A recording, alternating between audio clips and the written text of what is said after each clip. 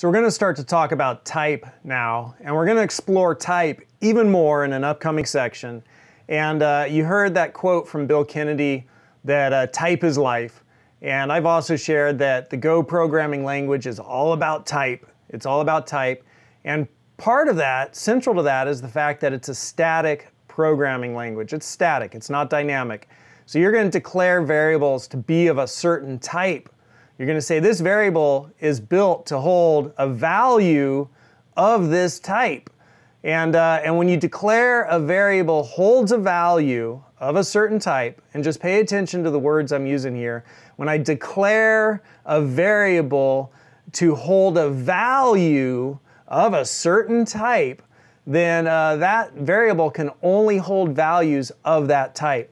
And that's a really important phrase. So I'm just going to take a moment and write it down, because there's a language with which we talk about this language, and knowing that terminology is going to help you as you learn the language, because Go suffers no fools. And I hear that in my own head, kind of like on the Pirates of the Caribbean ride at Disneyland. Dead men tell no tales. I kind of hear that in my head the same way. Go suffers no fools. So it's kind of funny, but knowing to me it is, knowing the terminology is going to help you understand the language and understand this idea that Go is all about type. So when we declare a variable is of a certain type, it can only hold values of that type. Okay, so just look at those words there. Declaring a variable is of a certain type. It can only hold values of that type. Well, so far, the way we've seen sort of declaring variables and assigning values is like this. We had the short declaration operator, which allows us to just basically assign something to a variable, and the compiler will figure out the type. And then that variable is of that type. It holds values of that type. And up here we did var z equals 21. And again, the compiler figured out the type of the value that was being assigned here. But we could also do this. We could be more specific, right? If we want to, we could be more specific, because ease of programming is one of the things that the designers of this language wanted to build into this language. Efficient execution, meaning it's performant. Efficient compilation, meaning you don't have to stand around forever waiting for your program to build.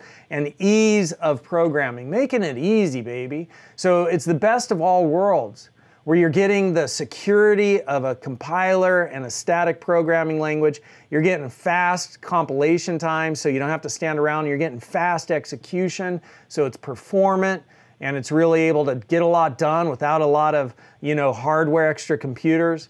And then you're also getting ease of programming. So this goes a long ways with the ease of programming, the short declaration operator, and being able just to say, hey, outside of a code block, outside of curly braces, if you want something at the package level scope, just being able to say var z equals 21, sweet, done. But you could also be more specific. So you could be more specific. And instead of letting the compiler figure out the type, you could say, hey, this is an int. Var z int is equal to 21. And so I'm going to remove this other code right here and get rid of this little example right here. And now we're going to run this. So let me zoom back out, format the code, and run it. And you can see 21. So that's beautiful. So if you want, you could also say that a variable, when you're using var, you could also say it is of this type. And we're going to explore all the types we can work with in an upcoming section, and we'll look at each type individually, so we'll get a little bit of familiarity with each of the types. But that's using a var z int. And when you do it like this, that totally works. You could also do it like this. You could come down in here, and inside the code block, you could assign the value. So this is going to work, and I'm going to run that. And so I'll just get this code and save it and put it over in our course outline right there. Pow. And so that works.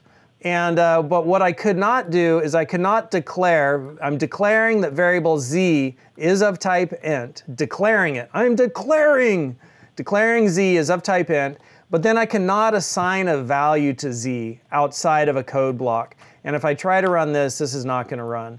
It's going to say non-declaration statement outside of function body. So you could only have declaration statements outside of function body according to the syntax error. That's on line 8. But this will totally work if it's inside of a function body, inside a curly braces, a code block. So I'm going to format that and run it, and that works. So that's just like a little heads up for you. So two terms that I want you to know is that primitive data types and composite data types. So people sometimes, when you get into programming, there's this whole new language that you have to learn that people are like using, and it's like, what are they talking about? Primitive data types? Are these from the Stone Ages? You know, data types that are old, that don't work as well anymore? What are primitive data types? And so a wonderful resource, as I'm sure you know, is Wikipedia. But I'm going to just search for primitive types programming. So I included that word programming on Wikipedia, wiki. And if I go look at this, it'll tell us that primitive data types in computer science, and let me bring this in, so there we go. Bam, bam, bam, bam. In computer science, primitive data type is either of the following. A basic data type. Basic type is a data type provided by a programming language as a basic building block. Most languages allow more complicated composite types, we'll talk about that in a second, to be recursively constructive started from basic types. Or, so it's either of the following, a built-in type is a data type for which the programming language provides built-in support. So basic type is a data type provided by a programming language as a basic building block, right? So this is a type, a primitive type is provided by the programming language as a building block for your programs. It's a primitive type. It's provided by the programming language. It's not a type we created. It's not some other type. It's provided by the programming language, a basic building block. And most languages allow more complicated composite types to be constructed from basic types. So you could think of primitive types as basic types, which would be like ints, string, bool. Or you could think of it as a built-in type. Primitive type is a built-in type, is a data type for which the programming language provides built-in support, in which case that would also encompass composite types. So basically a primitive, when you hear somebody talk about a primitive data type, it's either provided by the language, but it's not a composite data type, or it's provided by the language and it is a composite data type. A composite data type, so let's just look at that and go here to this Wikipedia. A composite data type is going to allow you to compose together or aggregate together other values of a certain type. So just think about that a second. You got primitive data types, which are provided by the programming language and might not include composite data types, depending upon who you talk to, or sometimes they do, but those are primitive data types provided by the programming language. And then you have composite data types, which is taking a bunch of basic data types like int, string, bool, and composing them together in some kind of aggregate data structure that holds a whole bunch of values of different types, and that's composite. It's a composite of all these other values of this type. So those are two words that confuse people when they first get into programming: primitive data types and composite data types.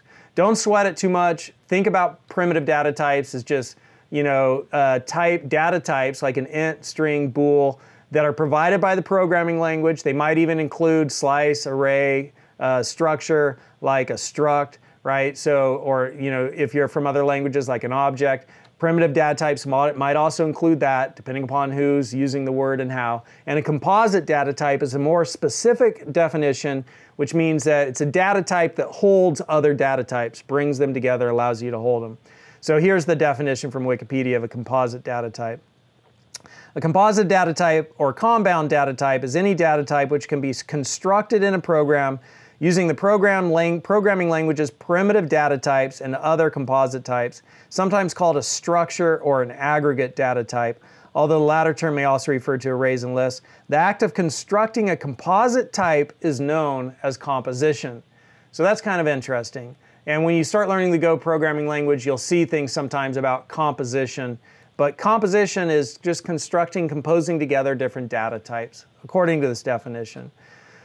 All right, so those are like a couple of things which are good to know. And we saw that the language we use to talk about this language is important. So we declare a variable to be of a certain type, and it can only hold values of that type. That's what a static programming language is.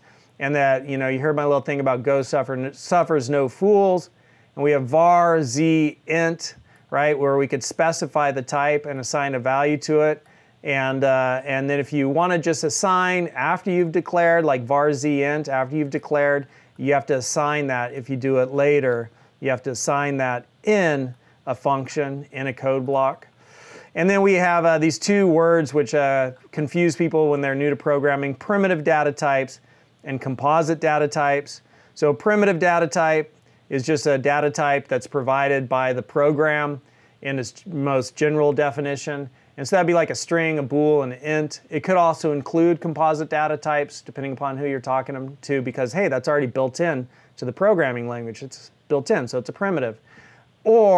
And composite data types is the other thing we learned about. So composite data type allows you to bring together a whole bunch of values of different types and hold them in one data structure. So you're composing together a bunch of values of different types. That's a composite data type. And to do that is called, when you do that, that's called composition. So we're going to learn more about that as we go through the course, but I just want you to be familiar with those words so you have a good foundation, and you understand what we're doing, and you don't fall into that trap of being the fool where you're like, I don't quite know what's going on here. I want to give you a good solid foundation so as we get into new stuff and we use new terms, you'll understand, oh, okay, cool, I know what's going on. All right, so that's just our first little foray, how do you say that? Foray, define, foray. That's our first little foray into exploring type. Let's see how Google says it. Foray. Foray.